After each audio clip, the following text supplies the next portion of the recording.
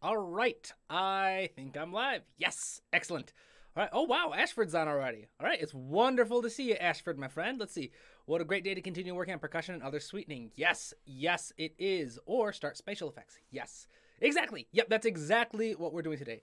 So last week, I introduced my process for percussion. All right. And I talked about how I'm trying to speed things up a little bit. Let's pull up my notes from last time. Oh, no, that was project setup. Why'd I pull that up? Project notepad. There it is. Um, Things to keep in mind for timpani. Yep. So macro level considerations. Where are we? Where are we? But I talked about how I have specific roles that I try to keep in mind. I really should have focused on. Anywho, it looks like I don't have the notes here anymore. Anyways, yeah, so we talked about how there are 7 traditional roles for the percussion section. There is doubling for color, ostinati, extreme dynamics, solo statements, harmonic support, builds and climaxes, and highlighting accents. There we go. So I got all 7 memorized. All right, and so when I go through music, I'll go through each of those sections. All right? I'll make sure that I have everything. I'll find out, I'll go through each section. I'll see, is there any place for here for an ostinato? I'll see, is there anywhere where I can have a kind of a build or a climax on the cymbal or the bass drum? Yada, yada, yada. I'll go through all 7 steps. And in the last video, we did get some examples of that. Mostly, I think, was bass drum, triangle, and snare drum is what we tackled. Then I said I would do the rest myself off screen so that we could save some time and not spend several weeks watching the same process. But this is what I ended up coming up with. I have some bass drum, accenting, and climaxes. We got the cymbals, triangles, vibraphone, snare drum. Everything is pretty reliable and realistic. The only thing that might cause a little bit of issues is, if you'll notice, see, I did have this. I talked about how there are typically 5 instruments, 5 drums for timpani, and this is their range for each drum. And when you write for timpani, each drum needs its own note. You try to want to stick to 1 note per drum. So on here, we have the drum that would normally play E2 is going to have to be retuned very quickly in the space of a measure to hit B2, because 1 drum can't really do chromatic changes from like an A to B right away. So I've got notes that I took on that, but so that's the only really thing that might be a little suspect. But being able to change the tuning of a timpani over the course of 2 measures is pretty. Most timpanists can do that. They specialize in playing timpani. That's their one instrument they do in the orchestra as a percussionist. So nothing to worry about there so much. And also the big thing, this is never going to be played. No real orchestra is ever going to play this, at least not to my knowledge. So it's okay. I can take I can take a couple leaps here and there. I don't need to focus entirely on what's playable. But other than that, I've got all the percussion I want. While we listen to this real quick, I'll leave it focused on the percussion so you can see kind of which instruments are coming in and where. And then today, we're going to start getting stuff ready for the pre-mix. Basically, like finding a physical space. We're going to create an actual space in the stereo image of our sound for each instrument to make sure that they sound like they're in a realistic acoustic space without reverb. We'll be doing reverb during the actual mixing process. But today what we'll be doing is we'll be applying track delays to various instrument families to kind of represent their position from backstage to front stage. We'll be using stereo imaging to find their location left or right. I'll show you my favorite plugin for that. And then, yeah, after that, if we've got time, I'm basically going to go through and we'll start setting things up for mixing, where we'll be finding the final balance between each instrument. And to do that, I like to create new folders instead of folders that break across instruments, which I like to use when I'm writing music. I like to switch when I'm mixing to more of a melody accompaniment bassline type track folders. But, no, yeah, so with that, I've been talking quite a bit. As usual, any comments, any suggestions, any questions, feel free to throw them in the comments. I'll be responding while this video is going on. But real quick, let's listen to the sketch so far.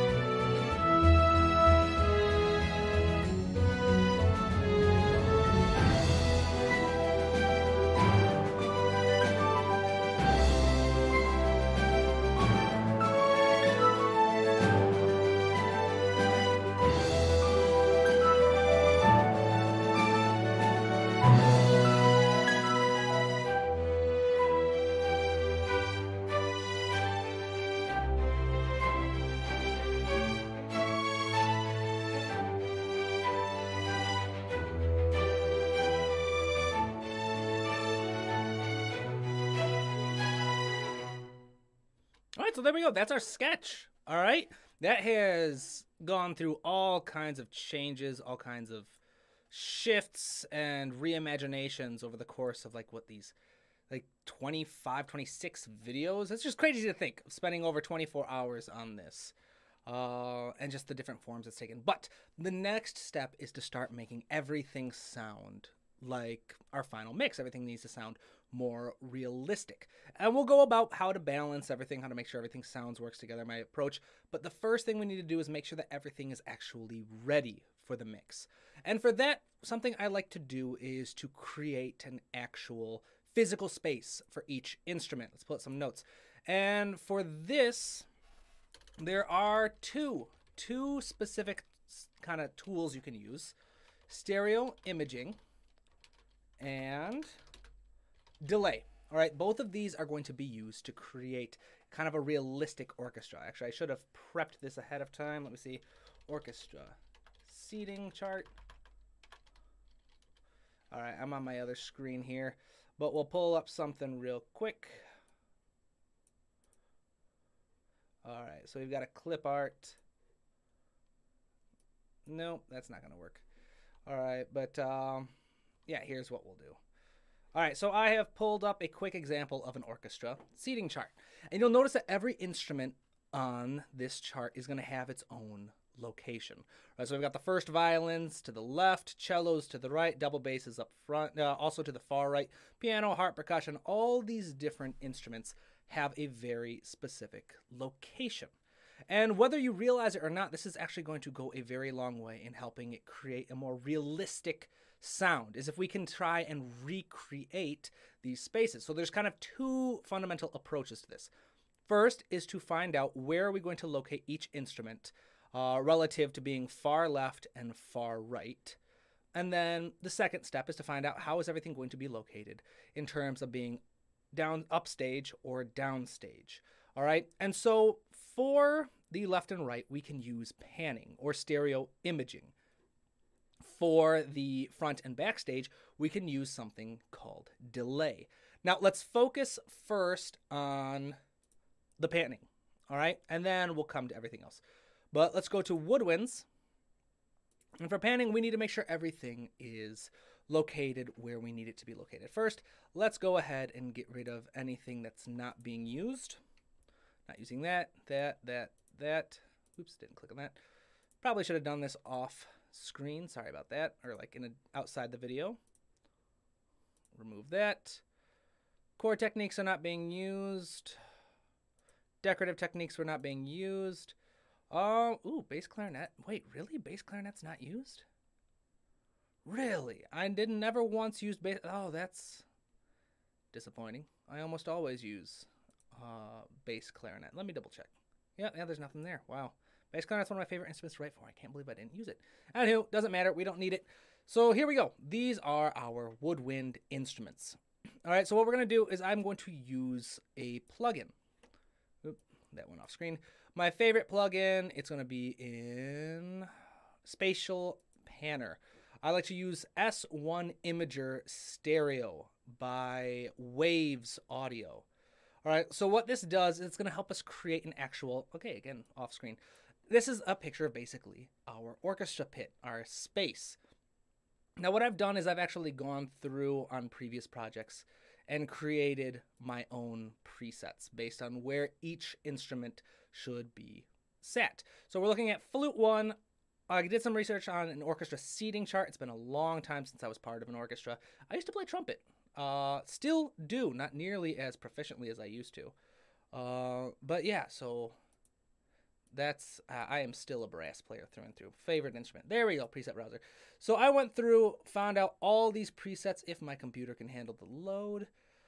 But I've got, as you can see, some of them over here. Trombone 1, I've got everything figured out exactly where it needs to be. And when I eventually do a much more in-depth video on mixing, which will probably be part of the will be part of the orchestration series that I'm working on, and it'll be in the new book and or class. If you haven't voted on whether you want a book or a class yet, check out my latest video.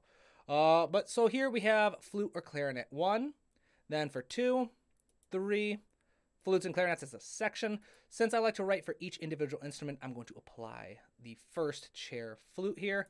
And this is basically a little monotonous. Oh, did I just... Oh yeah, that's right. All right, so here we go. I'm basically going to go through here, and it's going to take a little bit. And it keeps going up on the other screen for some reason. We'll go to preset browser. And yeah, so this is going to take a little while because we now need to basically go through and place the stereo imaging on each and every single instrument that I have based on their preset that I created. So this would be a really good point in time that if anyone has any questions, any comments, ideas, topics they would like to hear me rant and or talk about, this would be a perfect timing to put them in the comments. I'd be more than happy to talk about anything and everything music related. Oops. Let's see. So oboes, it looks like here for the oboes, I did not separate them into individual instruments. I'm not going to try and think of my reasoning behind that right now. All I know is I spent a great deal amount of time, so I decided that was the best approach to take. So instead of going with just like seat 1 or seat 2, I'm going to go with the entire oboes, and that's oboe 3 or English horn. Where are the double reeds? I've got a double reeded. Where is it? Flutes, clarinets, double reeds. There we go. So there we go. We got that. Cor Anglais. This one has to be a little more specific because the Cor Anglais is played by a single player most of the time. They're not going to be an entire section of Cor Anglais, which is the Cor Anglais is just another word for English horn. So I need to be very specific with this. And actually, is it down here? Is it easy to find? Oboe 3. That's going to be the third player or second player. Whoever the last chair of your oboes is going to be typically the one expected to also double on English horn whenever needed. All right, so then we've got the clarinets again. And yeah, so this can be a little bit of a monotonous time. I will say the very first time you do this, it's going to take quite a while because you've got to create all your own presets. It took me quite a while to make all my own presets, but it was worth it. Here we go. So something you may have noticed about some of these presets is, for example, I have clarinet and flute in the same group and double reeds instead of, we need the bassoon solo though. Let's see. I don't have a bassoon. I don't think I have a bassoon preset. I haven't made that yet. Well, I'd have to sit down and figure out the math and everything myself. And not that that would take too long, but I don't feel like I don't have a lot of space on my desk right now. So I'll just use this section panner for now. But yeah, so the reason why I have things like flutes and clarinets in one preset, all the double reeds in one preset, is because they are seated together. The flutes are seated behind the clarinets. Let me make sure that's right. I'm pulling up my seating chart. Where'd it go? I was up for a second. There we go. So we've got the flutes and piccolos are in front of the clarinets. My bad. But you'll see that they're in the same general space in terms of left or right. And that can be something very misleading. This panning only focuses on left or right. You can do something a bit about front and back in S1 imaging, but I find that it works a lot better for me if I can focus on using track delay for that. And we'll be getting into track delay in just a second. So where are the bassoons, the double reeds? Double reeds right there. Yeah, so once we've got a physical space on here for each of our instruments, we can start to actually start balancing everything. And that'll be like the third step that we do today. Is my first step for balancing everything is to focus with the melody first. Because the melody, 9 times out of 10 in my music, is going to be the most important material. I don't usually write a lot of stuff.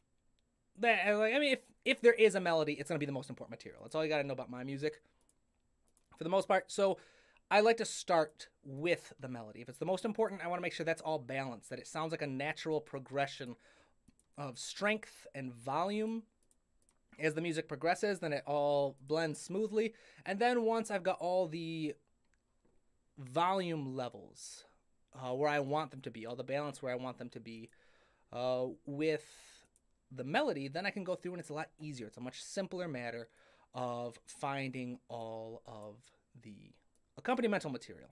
I'll start with melody, then I will do the bass line as the second most important to me. And then after bass line, that's basically when I figure out everything else. Let's see here. All right, everybody's being pretty quiet today. No questions, no comments, no suggestions or ideas you would like to hear me just kind of rant about? Let's see here.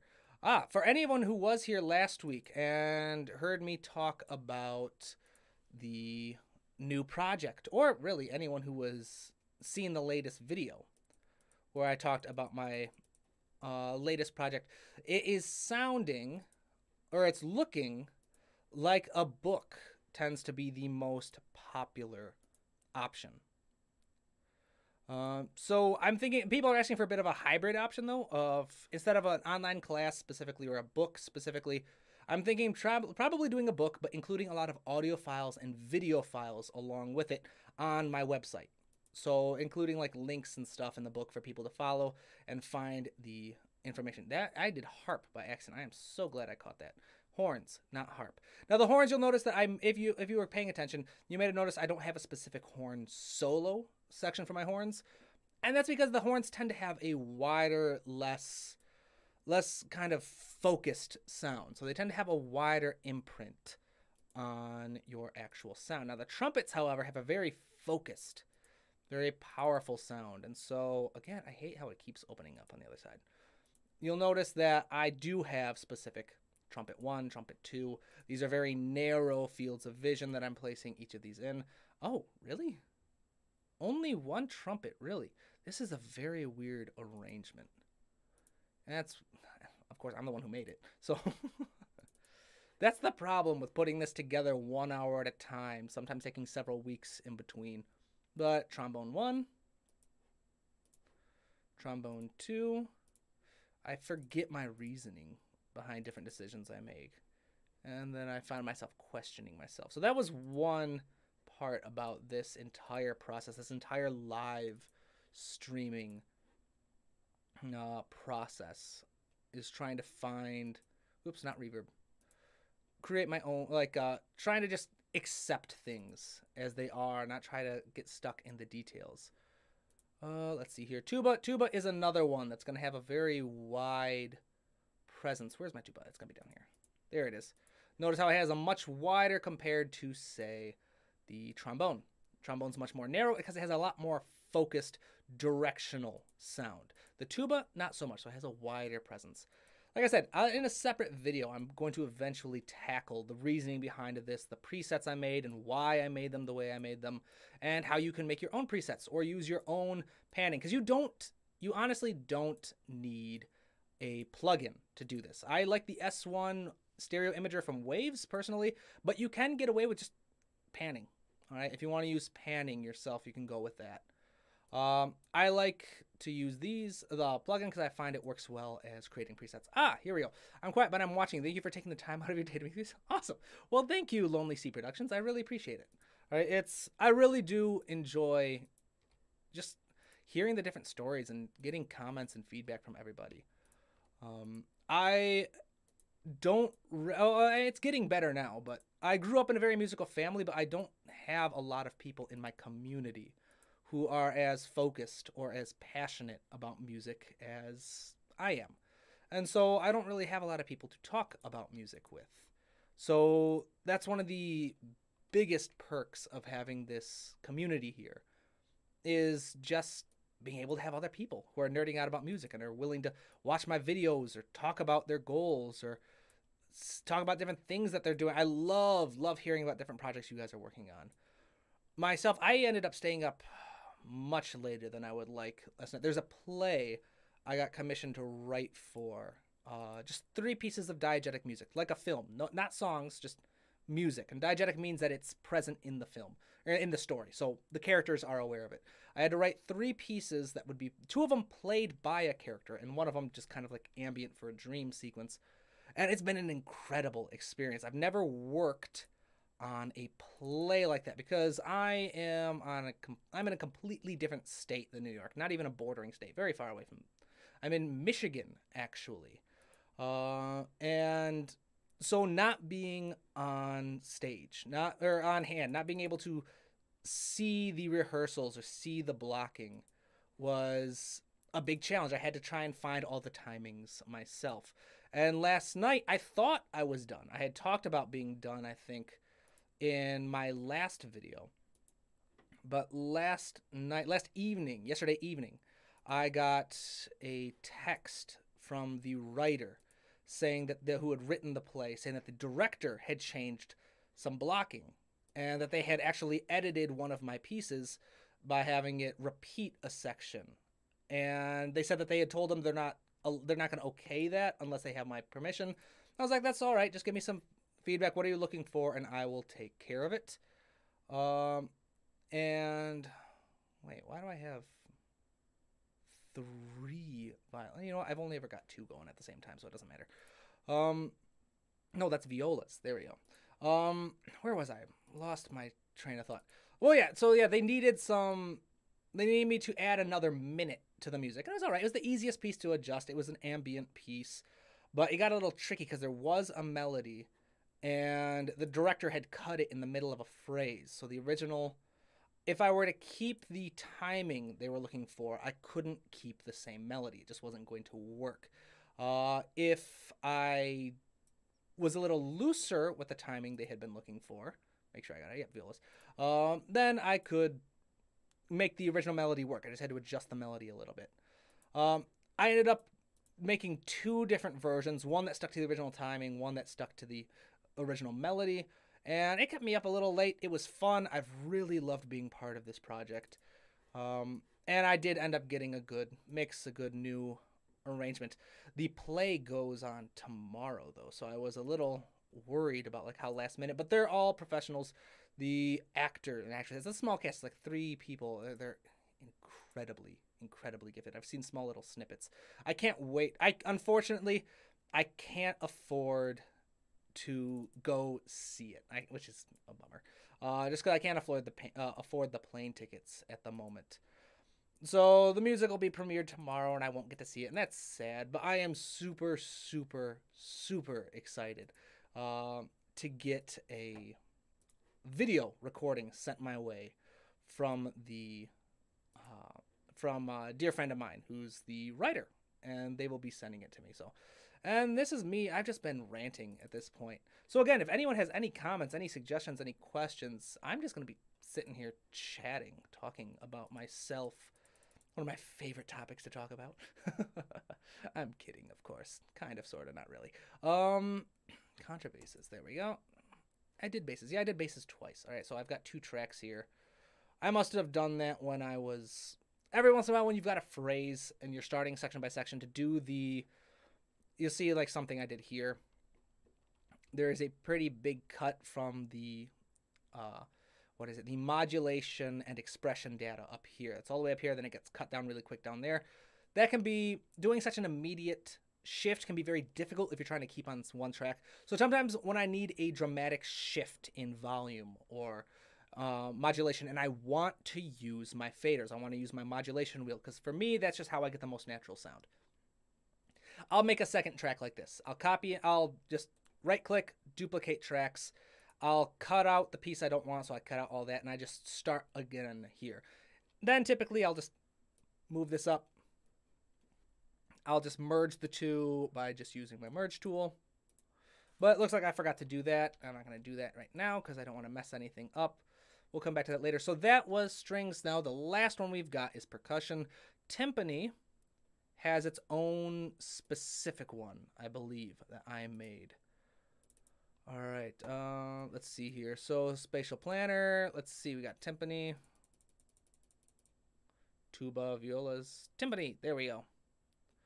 And then other than that, each of these I just have like non-specific generic percussion spots. Because oops, wrong plugin. Let me delete that. delete that. There we go. Why? Stop it. There we go. Where was I? Oh yeah, talking about the percussion. I never really know exactly what percussion instruments I want to work with. So I've just got some generic. I got like 12 or so slots for percussion that I did. And hey, I keep doing that by accident. Let's see here. Yeah, I'm kind of running out of things to talk about, guys. Anyone got any comments? Questions? That's a lie. I've got plenty of stuff I can talk about. But I like talking with you guys when I can. Let's see here. Not trying to sound desperate or anything. Sorry. Snare drum was next. We're almost done here. We're almost done with the stereo imaging. And then it's a quick matter of getting the delay figured out. So then we did percussion 1. Let's do percussion 3. I'm trying to create a little unique space for each of these. I'm trying to make sure that I've got them balanced for like number of instruments on each side. I don't like having the percussion too heavily focused on one side. Let's see, percussion. So we did percussion 1, percussion 3, percussion 12, percussion 10. That's kind of overlapping a little bit with the timpanis spot. It's all right. And then we'll just do one more. Last one is the marimba. I almost forgot about the marimba. I love the marimba. I didn't grow up. It wasn't until later in her life. But through like the late years of high school, early years of college, my abuelita would love watching the live streams of just marimba players in Mexico. And so I've got lots of fond memories of watching those incredibly gifted musicians playing wonderful, lively music. So it's always, I love using the marimba. Good memories of being with her. So that's why I like to sneak in the marimba whenever I can. Let's see here. Percussion, last one. I don't think I used 4. Let's just pop that in there. All right, so now we have got a specific location left to right for each instrument in the orchestration. Let's give it a quick listen to. If you've got headphones on, it'll be a lot easier to notice. But you'll just see how. I'm sure I have a plugin or something that could visualize it, but let's just give it a quick listen. We won't listen to the whole thing just yet.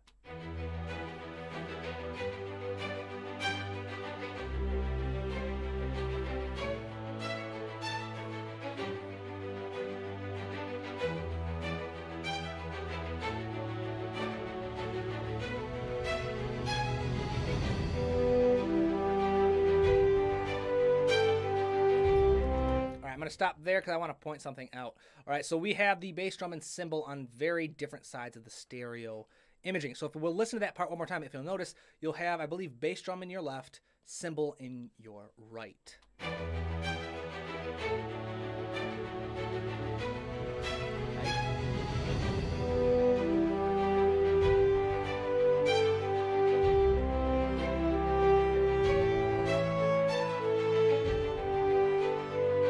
Yep, and so this is just super important for creating a realistic mock-up or a realistic mix, is finding a specific location in the mix for each instrument. It looks like we got a couple questions. Will you consider making those presets available? Of course, yeah, I'd be more than happy to make these available. I'd probably need a reminder, but I'll probably make them available when I do a more in-depth mixing process. Because I don't want to just give them away because then people don't really learn. So when I do give them away, I want to make sure that I have an explanation of why I made these presets. Because it's one thing to work with presets and understand why they were made the way they were and why they work that way, because then you can adjust them. If I just throw presets out, though, I find that lots of people, it's very quickly, if you don't understand why things were made to function the way they do, you can very quickly misuse them. So I will make these available. So thank you for the suggestion, Lonely Sea Productions. I will do that, but I'll probably wait until I have a chance to explain a little more in depth about stereo imaging and how I came up with those presets, because not everyone is going to use S1 imaging. But let's see here. Next one, back to the woodwinds. Here we need the inspector window open bit. All right, so what we are going to do, here we go. Where is the volume? All right, so we have got, what is this? Where is it? Let's see here, quick controls. I am looking for Let's see here. Insert sends, direct routing, favorite. That's what I thought. Oh, I see what's wrong. This is not an instrument. This is a bus. All right. There we go. All right. So the next thing we're going to work on is creating a delay. Oh, one second. There are some other comments. As far as pre-delay, do you go by distance from the brick wall or from the conductor? Good question. I'm actually going to get into that in just a second. I typically go from distance from the conductor. All right. No specific reason. That's just how I was taught. All right. And with delay, it's such a subtle effect. I imagine there are more experienced people than me who would die on a hill about which option to go with. But for me, I was taught to use it from the point of view of the conductor. That's the approach I use, and it works pretty well. And I'll be explaining about delay in just a second. I got a couple more questions. Totally get it. Thank you for your consideration. Awesome. Thank you. Thank you, Lonely C. Separate out 1490. Can this be done in FL Studio? I'm a complete amateur and never considered this. I thought it was included in the audio library when the samples were recorded. Yes, some audio libraries do use the panning. As far as if it can be used in FL Studio, I think so. I mean, I don't see any reason why it can't be. FL Studio is like the only DAW that I don't have a lot of experience with, or like any experience with. I've never used FL Studio, so I don't want to speak out of turn. But as long as FL Studio can use the S1 Imager Stereo plugin, which again, that's the one I do, you can use it at wavesaudio.com. You can buy it. Careful, they will send you like 13 emails a day. I had to block them. It was tragic. But just creates a very... one second. I made a mistake. What did I do here? Is this from the piccolo? Wait, how did I not have something set up for piccolo already? All right, well, I missed one. Piccolo is going to be flute or clarinet 3. It's going to be the last chair of woodwinds is always the one that doubles on another instrument. So there we go. We've got that taken care of. So yeah, it should work in FL Studio. Lots of studio libraries will focus on that. So, for example, I am using my favorite library, which is Spitfire Studio Orchestra. All right, professional.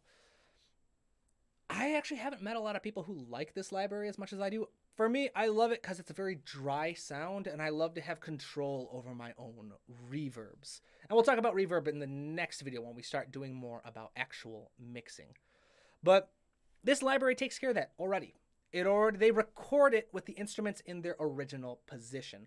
But depending on what kind of mics you decide to use for the library, depending on stuff, it has a different effect. So for me, and for a lot of people, taking care of it yourself isn't going to harm the mix. It'll kind of sweeten it and make it a little more controlled. All right, so yeah, this is not something you have to do. It's something that you should do if you want to create the most realistic mock-up. But for the most part, again, lots of this stuff is super, super subtle, especially with delay, which is our next topic. So going back to our orchestra seating chart, you'll notice not all instruments are in the same line. We have violins up here, percussion way back here. You got to think sound is relatively slow, a lot slower than you would expect compared to like light. The general rule is sound moves about 1 foot per millisecond.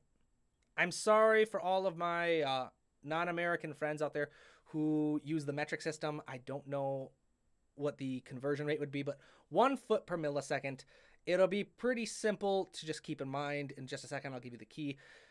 So if it moves 1 foot per millisecond, and you assume that your instruments are about 25 to 30 feet deep from the point of conductor, you're going to want to make sure that you account for that. Because when you're listening to live orchestral music, it's a very subtle effect, but the sound hits you at a different point. The percussion will hit you slow, like a violin playing at the same time and a snare drum playing at the same exact time are going to hit you at different rates. The violin is right next to the conductor. Less than a foot away, boom, it's going to hit them within that first millisecond. Percussion, the snare drum is 30 feet away. It's going to take 30 milliseconds. Again, this is a very, very subtle impact. All right? But it is very useful if you are really, really trying to make the most realistic mock-up possible. So for this, I'm going to give you some nice starting points. All right? And this is where the millisecond in the feet per millisecond becomes really helpful. All right, so let's say we'll start with like a 25-foot stage. All right, so percussion equals 25 feet, which is 25 milliseconds. All right, So we want a 25 millisecond break. All right. The wind instruments, so brass and woodwinds, are typically seated behind the stringed instruments. So we'll cut that in about, I don't know, we'll take like 10 off. We'll say they're about 15 feet away from the conductor, so that's 15 milliseconds. And then the strings are right on top of the conductor, all right? So we'll say they're like 0 feet away from the conductor, so 0 milliseconds. So the strings don't need any delay added. The winds do, the percussion do, because all these instruments are watching the conductor for their timings. So when the conductor does the downbeat, they all play on that downbeat, so all the sound comes forward. Now, the one exception to this is in ridiculously rhythmic pieces where there's less focus on the conductor, more focus on the percussion.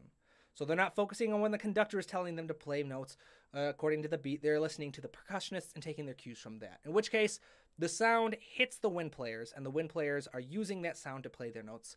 And then the sound hits the strings, and they are using that together. So this is going to be a little difficult to explain without visuals. So just know, if you're doing a supremely rhythmic, a very rhythm-heavy piece where you would want the percussionists to be kind of like the main focus of the music, you can cut all these numbers in half. Go to about like 15 milliseconds for percussion, 7 milliseconds for the wind, and of course, 0 divided by 2 is still going to, well, I don't think you can divide by 0. Can you? I don't know. I'm not good at math. By the way, it's still 0, all right? So we are basically going to go through each of these instruments and assign this level of delay. Now, there is some argument. Some people will say like 35 milliseconds for the percussion. Some people will say 30. It depends on your preference. Personally, I have found the 25-15-0 just, it works really well for me. All right. Again, I do not have a master's degree in mixing and mastering. I'm sure some people would have a lot more specific results. Like, well, if it's at this hall, you got to have this kind of distance, whatever. But, I mean, we're talking about milliseconds here, all right? 25 milliseconds is ridiculously short. It's ridiculously subtle, but it's still going to have a nice, strong impact about making things sound realistic. It looks like we've gotten, thank you, about 30 centimeters per millisecond. Thank you, Ashford. I will also use Spitfire Audio Library. That's probably why it sounded proper. There's also an option for distance and fire. Yes, there is. So that's getting into mixing, all right? So that's getting into like the microphone mixes that you want to work with. And there's different, that's a whole nother topic we're not going to get into this video. In fact, unfortunately, that's an area I would love to learn more about specifically. So these are more generalized approaches to making MIDI mockups, is finding the stereo imaging location left and right and the delay location. The distance in Spitfire's libraries, I'll pull that up real quick.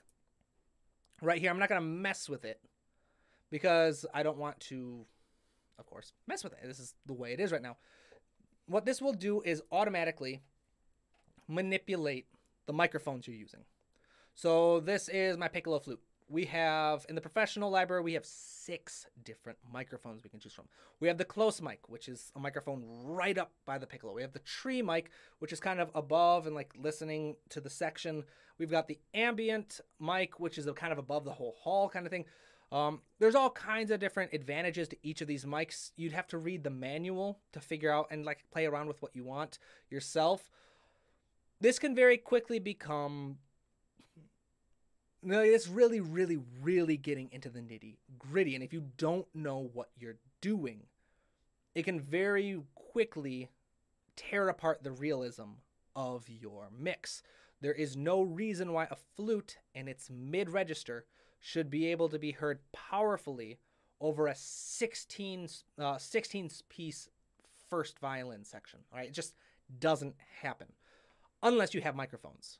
All right, and so if you don't know specifically what you're going for, the microphone, messing with the mics can come up with some zany things. But if you're not worried about realism, go for it. I'm not going to say don't try something. But these are more about general approaches to MIDI mockups, and to create the physical space, the stereo imaging, and the delay are time-honored tools that can work with any library for the most part. Some of them can be a little weird, and can help create a more physical and realistic space for each instrument. So let's go through each of our wind instruments, woodwinds and brass, and we're going to give them a 15 millisecond delay. All right. Let's see here. A couple more. Do you use different reverbs for long and short articulations? For long and short articulations, I do not. I use different reverbs based on the location of the instruments in the pit, and we'll get into that during the mixing. But I find you can very quickly get lost in all the different strategies available for reverb. As long as you've got a nice solid one, I'll talk about the plugin I like to use for reverb, about the specific setup I have. My reverbs are designed to mimic the Boston Symphony Orchestra hall. I use the Valhalla Room reverb plugin. I've got some very specific settings in there that I love to use. The Boston Symphony Orchestra was like the first big-time orchestra hall that I ever went to. I have some interesting memories about that concert, actually. I went with my sister. It was a wonderful, wonderful time. But I loved the sound of that hall. And so, fortunately, Valhalla Rooms had an article about customizing their reverbs and actually had specific instructions how to mimic that specific hall. So, of course, that's the one I like to work with. Let's see. No wonder you can't afford a plane ticket now, given how much these libraries cost. Yes, these libraries... These libraries set me behind quite a while. Fortunately, I have not gone crazy. I don't have that many libraries, which is a lie. I have a lot of libraries, but I haven't purchased any in quite a while. I'm a big believer that once you find a library that works well for you, it's better to really master and learn that library than the others. But no, yeah, these are some expensive libraries. I got this one when I first started studying with Berklee.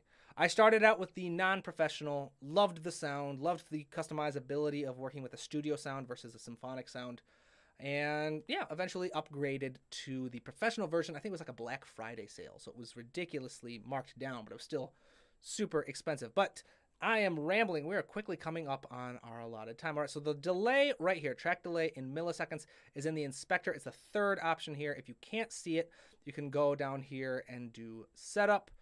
And I think MIDI modifiers is one of them. We can go to setup and you can basically find it in here. I believe it's under quick controls. I'm not sure. It's been a while since I made this visible, but it should be visible. And let's just go quickly through this. All right, so it's a woodwind. We're going to do 15 millisecond delay. So basically, when a MIDI note hits in Cubase, it is going to wait 15 milliseconds before it actually triggers the sound. All right, we're going to do this for every single wind instrument, brass and woodwinds. This is how we get our delay. This is how we get our physical spacing regarding to being up or down stage. All right, so we did stereo imaging to get our physical space left to right. And here we are getting our physical location forward and back. One second. There we go. And that's how we get our physical location. Between their location left and right and forward and back, most instruments should be given a very specific location in the mix. Let's get this a bit bigger. That's the bus that all of these are being sent to. And actually, in the, more than 26 weeks, like half a year, maybe coming up on a year here that I've been doing this, I have changed my approach to reverb. I've learned more, I've gotten better at it, and so I will be changing those buses eventually. Now, the brass are all wind instruments as well, so I'm starting with my trusty 15 milliseconds. Again, it depends on how big you want your stage to be. I find 25, 15, and 0 is my default go-to. So now, woodwinds and brass have their place. Remember, strings are right by the conductor, so you don't need to give them any delay. But the percussion are all the way in the back, so we're going to give them a larger delay, 25 milliseconds. So each and every one of these percussion instruments is going to have a 25 millisecond delay, meaning that the moment that the MIDI hits in Cubase, in our MIDI map here, all right, the moment right here where E2 says play this, they will wait 25 milliseconds before they actually trigger the actual sound. That's what this is doing. So triangle, vibraphone, and there we go. All right, so now we have our physical location. The next thing I'm going to do, I'm just going to do a couple of examples here because this is another one of those time-consuming things that once I show how I do it, I'll do the rest of myself off screen to keep us from having to spend 3 or 4 episodes doing this. Let's see here. No one, because I can't stay, but thanks for all the tutorials. It helps so much. Awesome. Thank you. Thanks. I'm so glad that you're able to stop by. It's I'm really glad that so many of you guys find this helpful. Ooh, almost forgot. Do we have any piano playing? Piano. Ah, yes, a little bit. I must have copied and pasted that from the harp. This is going to be at the back with the percussion. For this arrangement, the piano can be moved around depending on where you want it spaced. Since it's not being featured at all, I'm just going to put it in the back with the percussion. So we'll put a delay on that as well. But yes, as I was saying, things. I'm not sure if you're still on or not. But thank you. I'm glad. I really, really am grateful for just kind of the community we're building on this channel. I really appreciate it. It's you guys give me the opportunity to do what I love to do. I love music, and I love sharing my knowledge about music. I love sharing my music. I love sharing lessons and everything I know about music. So this is, yeah. So thank you. Thank all of you. I really appreciate it. Let's see here. We don't need the sketch visible anymore. We've got the markers. I did fix the markers while I was doing this. So what was I going to do? Oh, yes. All right. So next, the last thing I'm going to do is I'm going to create 3 new folders. First one is melody. Second one is going to be accompaniment. I don't know if I spelled that right or not. My intelligence is highly selective on various skill sets. Spelling and mental math are not my 2 strong suits. Melody, accompaniment, and the last one, bass line.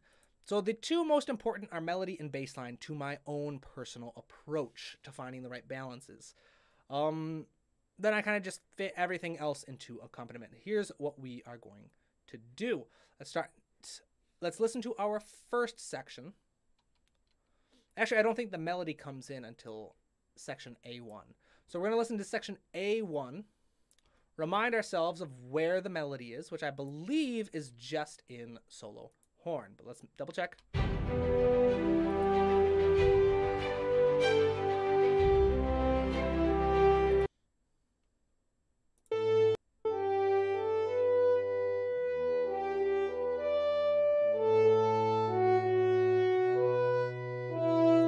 So that's the melody there, and it looks like I believe it's playing melody over here as well.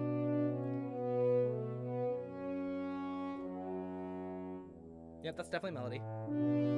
Yep, this is the melody to section B. So basically, this solo horn right here, all it's doing is playing melody. So I don't need to do anything to change it. I don't need to duplicate it. All I need to do is move it from the brass folder into the melody folder. All right, let's listen to section A2 and figure out where the melody is in there. Sounds like it's in the strings.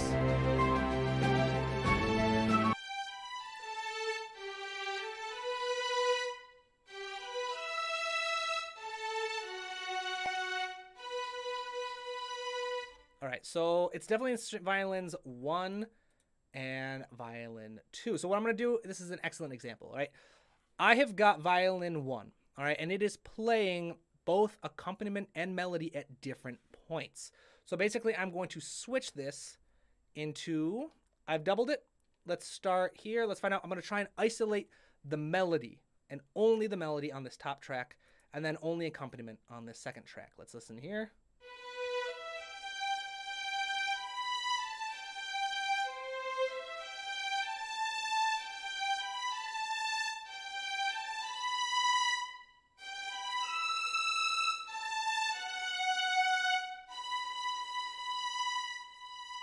All right, so that could definitely use some EQ. You can hear the hissing sound from the bows.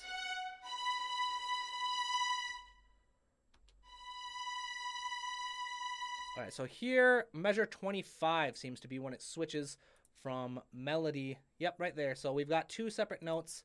Let's cut it right here. Try to be as precise as possible. So what I'm going to do is if I want this top one to be just melody, and the bottom one to be just accompaniment, I'm going to get rid of the melody in the second one. Let's see how long this goes. Then in section B2. All right, so section B2 is where it comes back to the melody.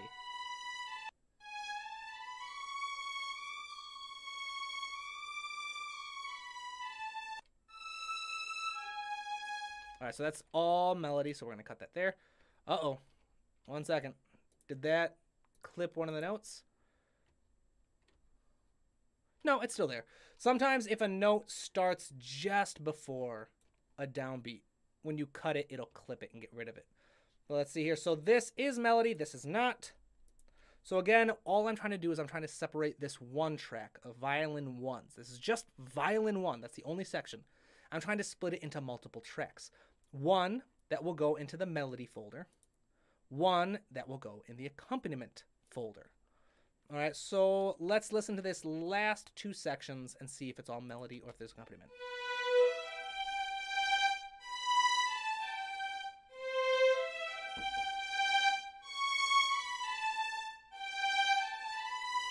All right, so that's all melody. Let's see section A4. What do we got here? Yep, so this is all melody from there on out. So the violin ones are typically playing just all melody in this piece. But now we've got it separated. We've got 1 track of just melody, 1 track of just accompaniment. Let's take these out of the string folder and put that into the melody folder. And take this one out of the string folder and into the accompaniment folder. And this is basically what I'm going to do for the next hour or so, or however long it takes me to do this. Is I'm going to split each individual section of instruments, or in the case of the woodwinds and brass, each individual instrument, since I do individuals in brass and woodwinds. So for example, here we have a great example in the flute. We have it in right here.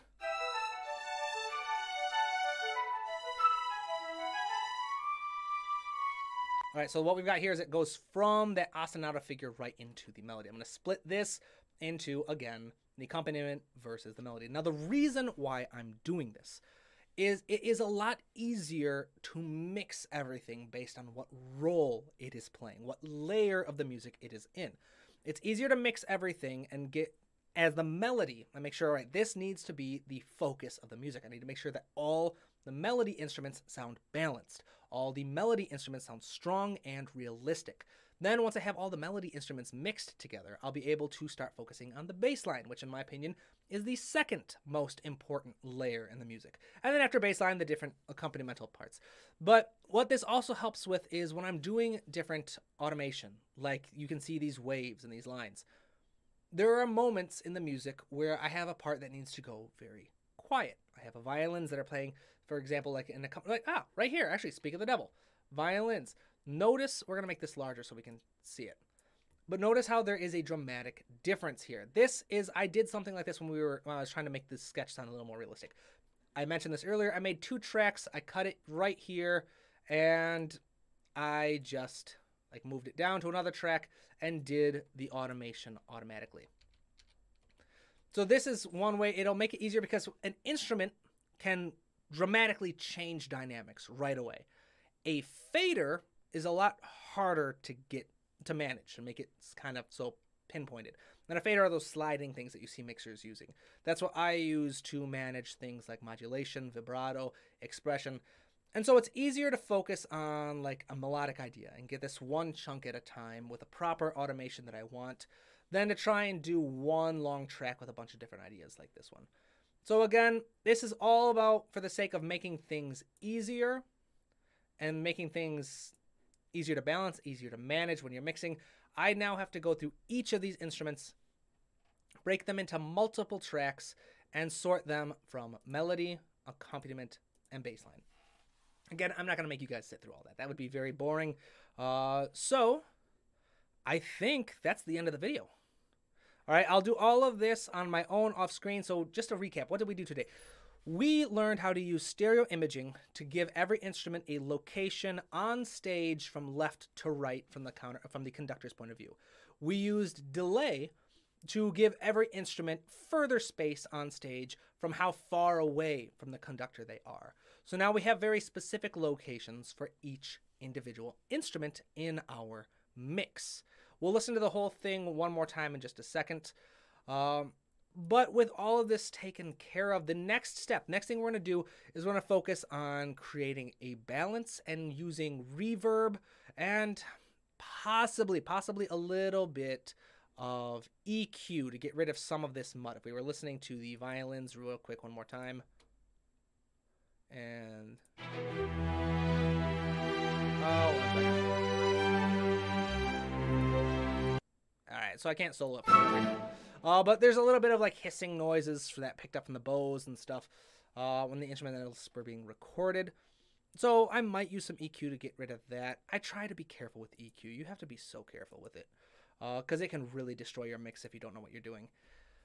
But yeah, so we found our physical location. We did everything necessary for the pre-mixing. Next week, we will do more about reverb.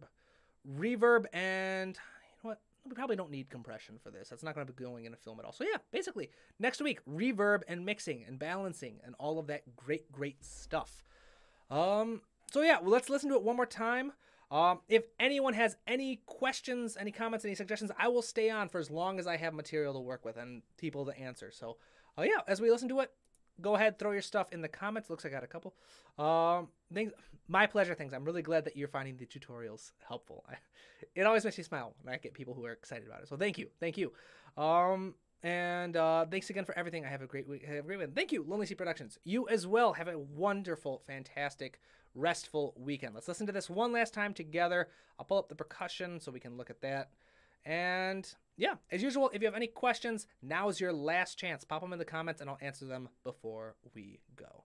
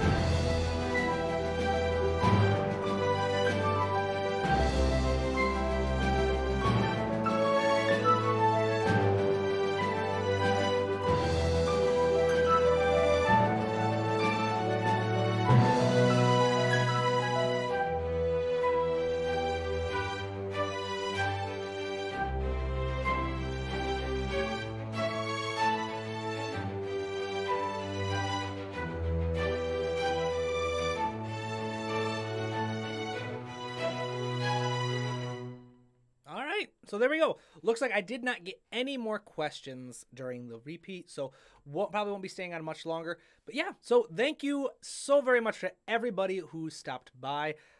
Next week, again, we'll be focusing on applying reverb to make it sound more realistic, because these are all very, very, very dry samples. That's their selling point. That's why I got them.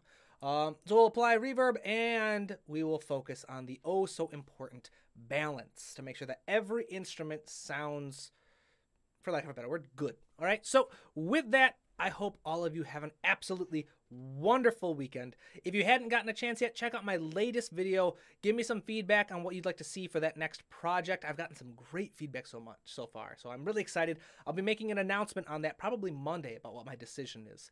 But thank you again to all of my patrons, once again, who make videos like this one possible. Thank you to all of you who share your wonderful support and comments with me. It really does make my day every time I get a nice complimentary honest, excited comment from somebody. So thank you, everybody. Until next time, keep studying, keep working hard, and as you know, keep writing new music. I'll see you all in the next video. Bye.